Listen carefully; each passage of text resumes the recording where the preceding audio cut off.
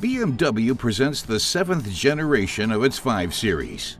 The business class bestseller has various new developments to offer.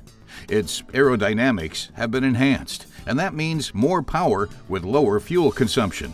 And what customer wouldn't like that? We test drove the 540i with a sizeable 3-liter engine.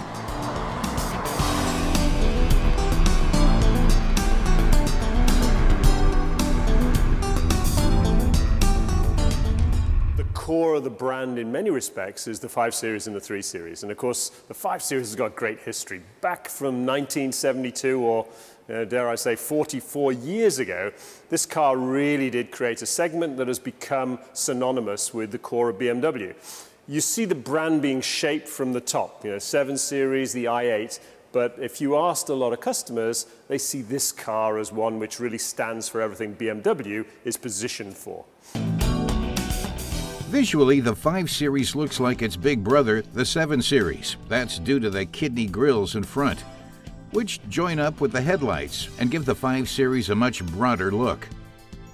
The M Sport package, costing an additional €4,600, comprises a range of technical and styling extras.